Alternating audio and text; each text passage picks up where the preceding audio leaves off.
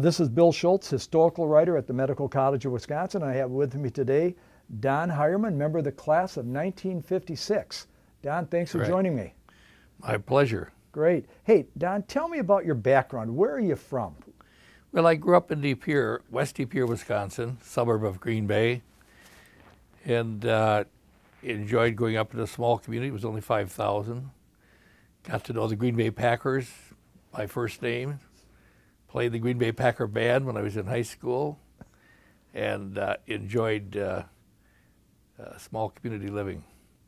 And so you went to, I bet you at that time it was just one De Pere high school. Would you believe there were two? There were two. Town of 5,000 had 4 Catholic grade schools, 2 public high schools, a Catholic high school, St. Norbert High, and St. Norbert College, all in that little town of 5,000. So I went to Nicolay High, which is the West De Pere High School, primarily because of music. I played trumpet in the band from the time I was 9 years on, and it was a very musically inclined school. So we gave all the Gilbert and Sullivan operettas in high school. Little high school with, see, we had 64 in a class. So interesting. I still go to my class reunions there. I graduated at 16 in 1943. Wow. And we have a reunion every year. Oh, how great At that our is. 50th, they said, how often do you think we should meet? I said, you know, I think the way this class is dying off, we ought to meet every year. The last 20 years, we've been meeting every year. Well, so, you've always been a reunion guy. Oh, yeah, I guess so. And yeah. I am too. So from De Pere, which is now De Pere West, where did you go and do your undergrad? Well, I was only, as I said, 16. I turned 17 a month after I graduated, so I went to St. Norbert for a year before I was 18. The World War II was on. Right. And so I took a year of ROTC and took a year of pre-med at St. Norbert's. Then I enlisted in summer of '44. I'd have been drafted anyway, and spent 2 years in the Army. So while I was in officer candidate school in Fort Benning, Georgia, the war ended. So I went overseas in December of '45 after the war ended. Army of Occupation, spent 9 months touring Europe at Uncle Sam's expense, came home and went back to school.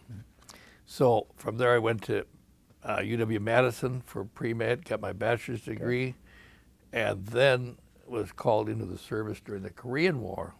What year did you graduate from Madison? 1950. You were there, Don, at the same time my dad came back from World War II. Sure. And finished his last 3 years at Madison. So. Isn't that something? It's great. So from there, I went in the Army again for 2 years. The summer of 51, they called up 50,000 lieutenants and captains. You had to stay in the reserve after World War II. You were locked in. And I was infantry OCS. So I got called back in, and that same year I got married. Had to report 2 years after marriage to Katie. And we spent 2 years. They transferred me to Medical Service Corps because I was a pre-med student. And when I got out, I came to Marquette Medical School, graduated in '56. Right. And interned at St. Joe's for a year. And the rest is history. It is. And you know, you're doing just what about everyone does. You're bringing me right through a number of my questions, but I do want to ask a question I like asking people. When in your life did you realize that you wanted to be a doctor? When I was in high school. I remember asking my Latin teacher, Miss Beckman, do you think I can become a doctor? She said, Donald, you can be anything you want to be. She had all boys in her class because we took advanced math and Latin. Miss Beckman, in those days teachers were single. It was a profession for them. And we only had about 7 guys in advanced math and stuff like that. But boy, she was a good teacher. And so I stuck with it. I admired our family doctor and the ear, nose, and throat guy that took care of me for my sinus infections. Actually was a double ENT. In those days, the eye, ear, nose, and throat were board in both ophthalmology and otolaryngology. Okay. He trained at the Mayo Clinic, and I really admired him, Wilson Troop. So those are my heroes. I enjoyed medicine, married that wonderful gal, Katie. we started having a family. By the time I graduated from med school, we had 3 kids. You know, it is very interesting. 3 of us I've did. been hearing that story Yeah. from a number of the interviews that I've done. Sure. And so you were actually, even though you graduated high school early, Yeah. by the time you started medical school, you would have. I was 25, I was going to say you're a little bit 27, yeah. a little bit non-traditional. Yeah. Well, there were several in my class like that. John Tarl had 3 kids when he graduated. Larry Enders, same way. And myself, those are the 3 I remember. We only had 2 women in our class. That's very interesting. One was a nun and one wasn't. And one, Helen Vodopek, is still living with her husband. Ronnie Yates one of them? That's the one. Okay. Veronica. Was she a sister when she was? She was a nun, yeah. Mm-hmm. What did, you know, you're at Madison finishing your undergrad. Yeah. What prompted you to go to Marquette rather than UW Well, Madison? It was a very strong Catholic family. And my father-in-law was had close ties with Marquette, and Vic McCormick in Green Bay was he donated McCormick Hall to Marquette. Mm-hmm. So they wanted me to go to a Catholic medical school, and it worked out fine. Just, we had relatives in Milwaukee too, so a little more familiar with it. Yeah.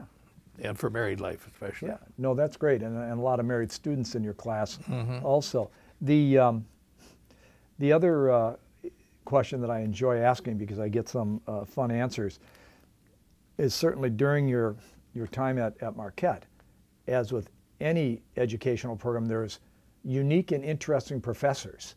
Any of the professors that you dealt with in medical school that you know, kind of have stuck with you when you think about that? Yeah, I loved Dr. Kapus, K-A-P-U-S. He was our microbiology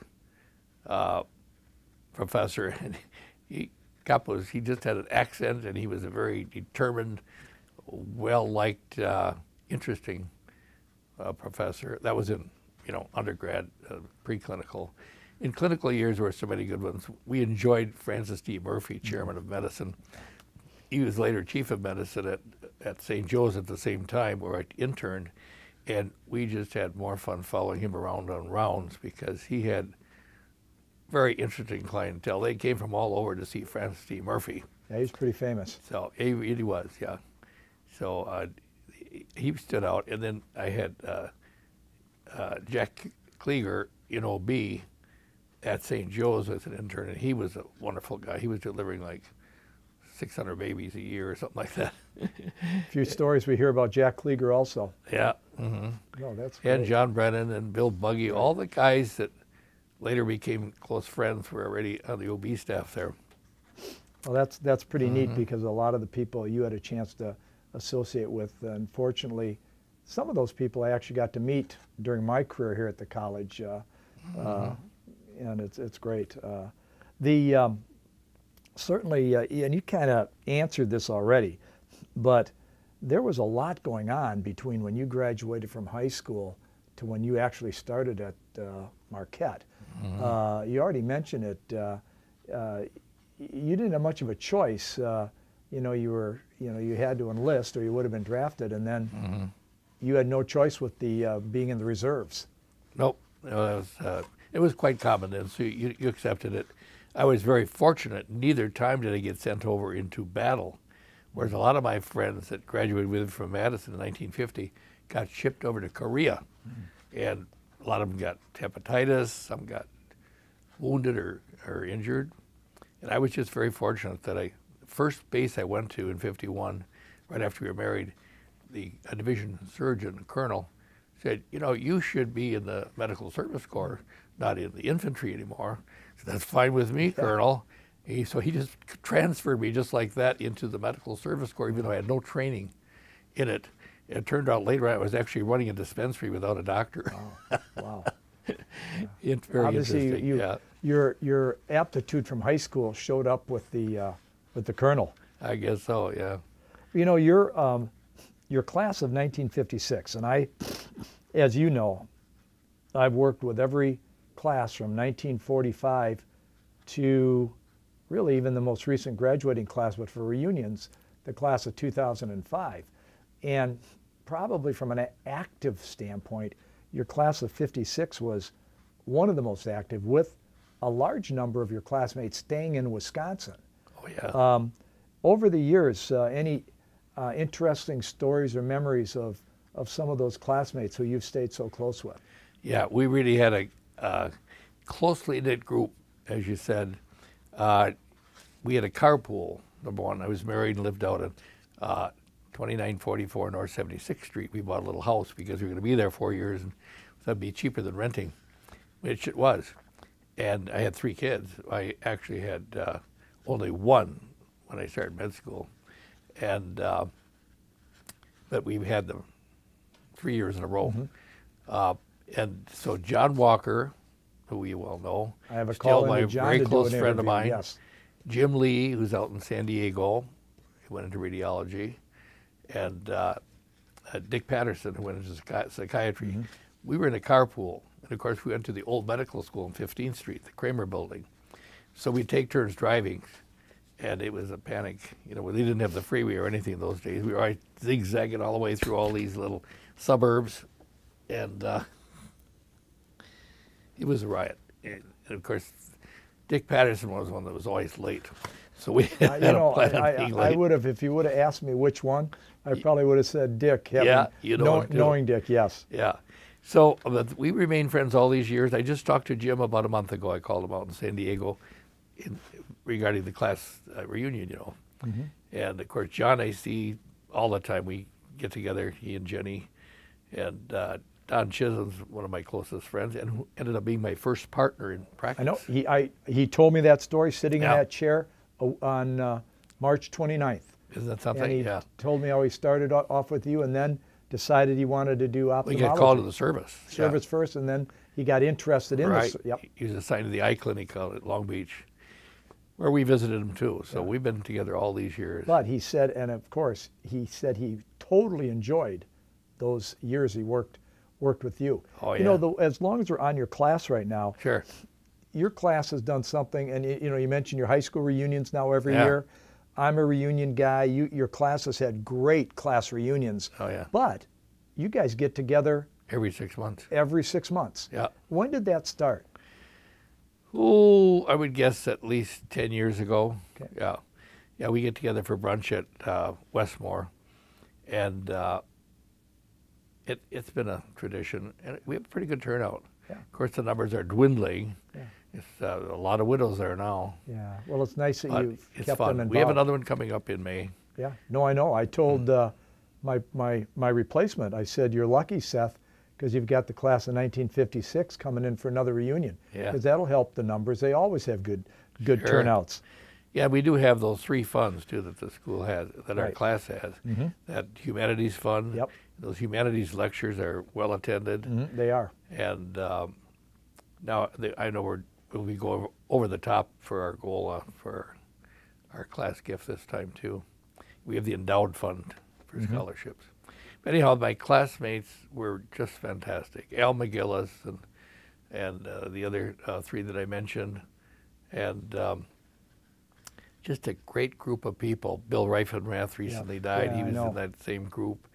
And John Scheika and Stan Kenwood, just really solid people. So, yeah, and we interact at a lot of meetings and stuff like that. And of course, the other big thing was our class reunions, or I should say our clinical conferences every year. They were so well attended. Surprisingly, with a large number of alumni, it's still a small group, but we always hope to get 90 to 100 people. Yep.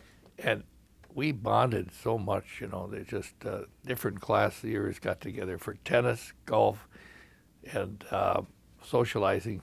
Well, I met you for the very first time when I started my job. They used to do a little one in the fall. And I Right. met you in one that was up in Napa Valley. And as we've talked about, I think both Mike Bolger and I golfed with you as the first alumnus that we golfed with, different times. Right. But we both golfed with you the first time we ever golfed with an alumnus. So. Right. First time I golfed with Mike was at, is it called Inverness? It's Tarpon Springs, Florida. And he and I think Jerry Stanley, I don't know if Don Chisholm was in that foursome or not, but he always says that I tolerated his first round with him. I was just actually, as you were telling that, thinking that when I golfed with you, as lousy a golfer as I am, you were extremely tolerant. Well, I wasn't a very good golfer either. That was a Silverado. It was at Silverado. And at that time, I was still engaged to Patricia. We hadn't been married Yeah. yet. Yeah. But that was a nice place, wasn't it? All I know is that was about 3 weeks before my bypass. So Oh. you're lucky you didn't have to do any work on me on the golf course. You're lucky, yeah.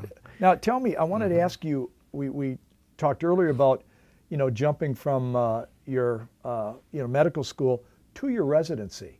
Tell me again, where did you do your residency? Actually, in those days, in family medicine, we took an internship, Right. and then they didn't have family practice residencies. They were just starting them. And that was one of my goals when I got into politics in medicine. And I got involved, really, when I added a partner from South Milwaukee by the name of Howard Klopf, K-L-O-P-F. He was in family medicine on the south side, and he wasn't very happy with his partner. And so our professional management guy, Norm Wachtel from Professional Management of Milwaukee, who took care of all these friends of mine for their bookkeeping and accounting and so on, said, Howard, why don't you join Don Heyrman? He's trying to add people to the clinic.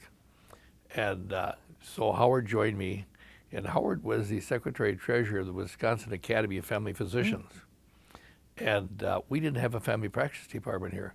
Madison had one for years, was doing a great job. And I think they had 4 residencies started already. So Howard joined us, and he got me involved in it, along with Bob Herzog, who was their executive director, too. And the next thing you know, I was Secretary-Treasurer of this Wisconsin Academy, and within a couple of years, I was president of the Academy. So we worked with David Carley to get the Department of Family Medicine started here. What year? And I know you I did not, until we talked last week, I didn't know that you were that, important Involved. in setting up a family practice program here. Yeah, I was just fortunate in being here at the right time.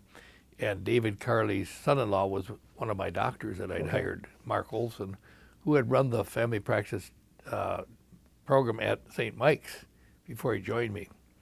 And that was the only family practice residency in Milwaukee. Yeah. And so, do you remember the year, Don? Was that like in the 60s?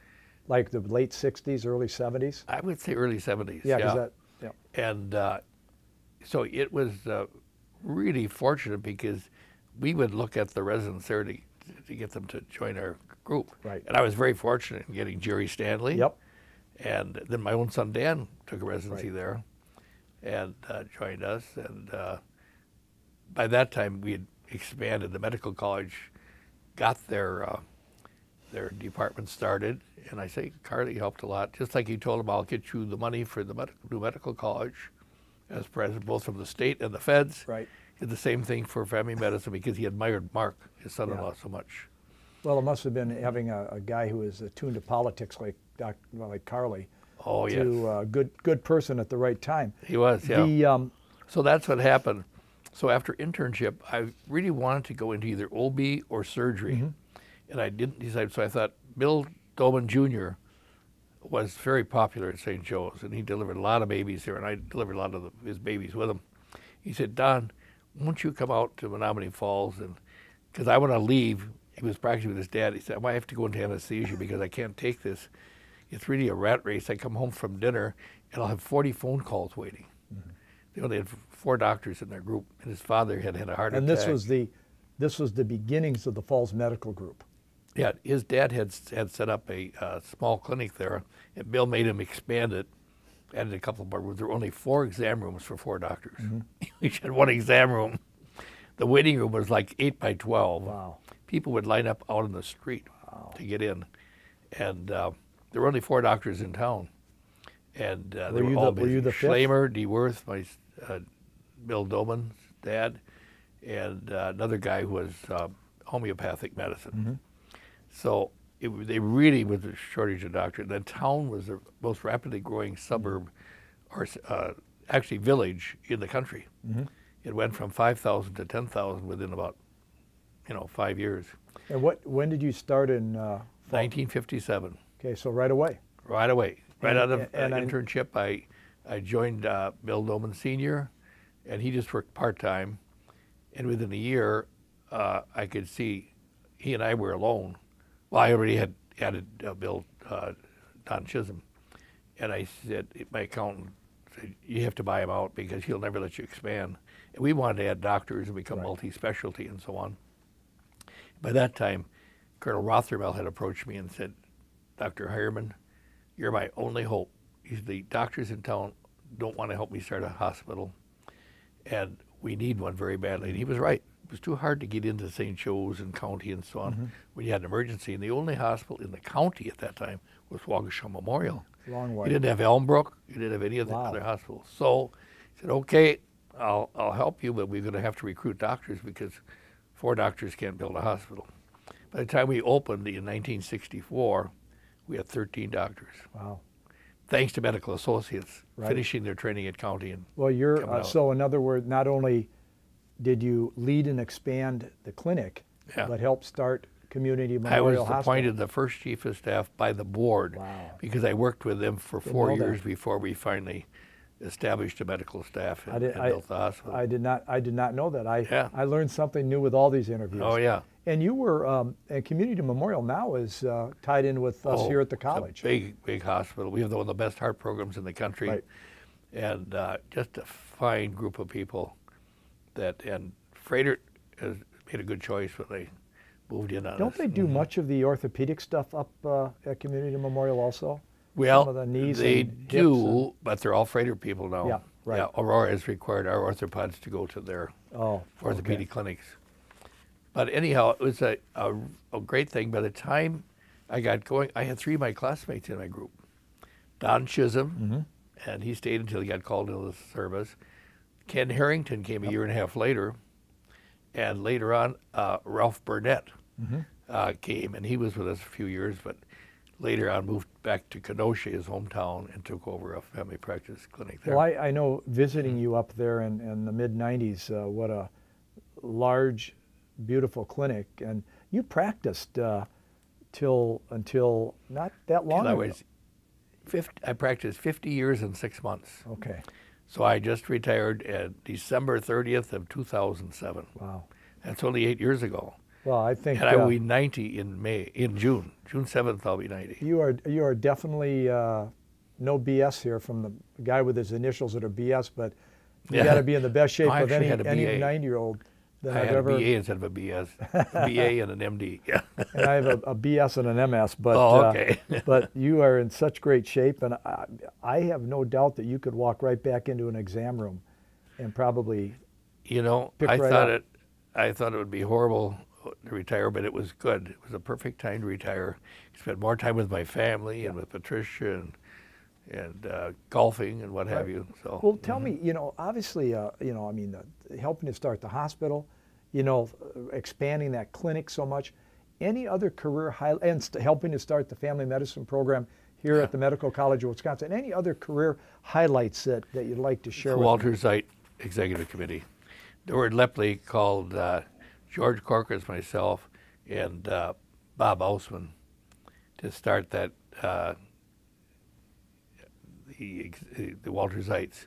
He really liked Walter Zeit, obviously, his old anatomy professor. He was down at St. Luke's because that's where the heart program was. And in honor of his alma mater, he wanted to start this fundraiser, and we did. It was very interesting. The first time he started, our dues were initiation fee was $250. Then once we got organized, unfortunately he died of lung cancer, metastatic to the brain, not too long after. And so George Corkins did a heroic job in being our chairman and expanding it. We all had to go out and recruit. So I got Walker and Chisholm and Ray and Arlene Esser, business friends of mine, and the radiologist at the hospital, what's her name, Ness Wenham. Yes. And they're nice She's a member of the class of 1977. And her husband, John. John's a great guy. They donated a lot to the medical college, too. But anyhow, we all had to just go out and recruit. Our goal was to get 10 new members. In the beginning, we finally got them. And then we raised the initiation fee to $10,000. And it's just grown like topsy, as you know. Now it's $25,000. Yep. Mm-hmm. And you have a nice event every year, Right. thanking everybody. And you've got the Back from then we only had 1984. 88 members in '84. This is only our second recognition dinner. We didn't have a dinner every year in the beginning. We just had a party, you know. But George would entertain us out at his place in Palm Springs, Morningside, and even at his home here at in Elm Grove. He just kept the ball rolling until we got big enough to have it at a country club. If you'd be willing, you should let me take that. Sure. And what I'll do is I'll make a copy. Yeah. And then I'll send it back to you. That'd be great. Yeah, no, that'd be super. That's Sure. pretty cool. Mm-hmm. You know, But that was the big thing, I think. The Walter Zeitz were the key fundraising group, and I got to meet every president and dean of the medical school that way, starting way back before Ed Lennon was even involved. And Ed and Jan became close friends. Ray and I used to rent a limo. We'd pick up Ed and Jan because he had a little disability towards the end there to go to the Zeit dinners. just saw Jan last week. Yeah, I see. Yeah, she was in with Vera Wilson. She's still very active, Oh, isn't she? Yeah. just Mhm. so active. That's terrific, yeah. She's been in when Walt Gager was doing these interviews. She was interviewed, but I thought her interview was too short. Okay. So I'm going to ask her to come back in and do more. Good, good. Yeah. You know, the other thing I wanted to ask you about, because you'd already graduated. However, you were so active with the school, and there was 1967, Marquette decided they couldn't afford the medical school, so Right. ties were severed. 3 years, private medical school, Marquette School of Medicine, and then 1970, the name was changed. Just out of curiosity, what were your thoughts? Because, during that time, because you got, some big changes, plus there was certainly the school financially was having some challenges after Marquette. So I'm just curious about your thoughts about that time frame. Well, it was about like the dropping the name of the Marquette Warriors to the Golden Eagles. Yeah. That sentiment, you had the friction, Yeah. but it wore off. And the Medical College of Wisconsin was a good name, and they were able to attract federal grants and stuff that they couldn't if they were a Jesuit-run school. So there was a good reason for it. Yeah. And I think Marquette was losing $1 million a year when they decided they couldn't afford it any longer. It was certainly an interesting time. In the discussion, it's amazing. I mean, here you and I are in 2016. We're approaching 50 years after the fact. Yeah. And yet we're still, we still talk about it. But Sure. But it's pretty gone now because of the age of the alumni that were involved. And most have been like you, Don. Most have been so excited about what the growth of this place has been yeah. that everyone's back on board. Absolutely. And have been for years. Sure. And I think Mike Bolger was a big part of that too. Oh, he was fantastic. Yeah, great at mending wounds and did a great job. Guys like Jack Frederick. Yep. And just so many great people involved. Yeah. No, it's a great place. And I've been fortunate to know you and work with you for over 20 years as a tremendous alumni volunteer. You've served as president of the Alumni Association. You were a member of the Board of Trustees. You were or still are a clinical professor. You lead your class reunions. You're a member and have helped found the Walter Zeit Fellowship. You received the Alumni Association's Distinguished Service Award. You've participated in dozens of events. What has inspired you to stay involved all these years with your alma mater?